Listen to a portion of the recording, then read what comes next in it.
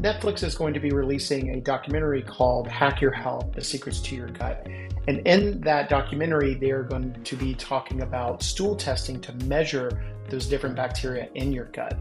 So this is the GI Map stool test that can be ordered on truehealthlabs.com. And in this video, we're going to be talking about Bacteroides. And this bacteria, it produces substances that balance the immune system. So low levels of Bacteroides can produce inflammation, and then the results of that can be things like inflammatory bowel syndrome, bloating, autoimmunity, and so on.